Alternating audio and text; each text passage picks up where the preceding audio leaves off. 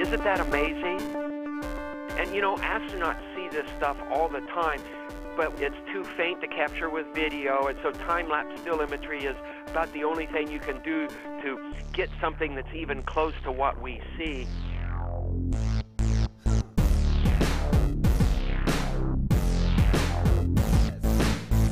There are events that happen on a time scale that can sometimes escape human notice.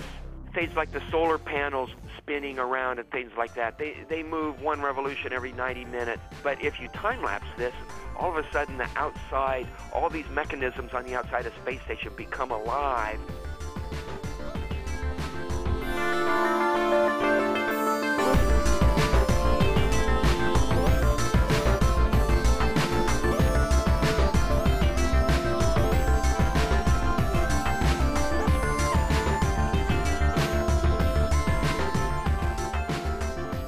I feel motivated to try to transfer some of these experiences to people who don't get a chance to go into space.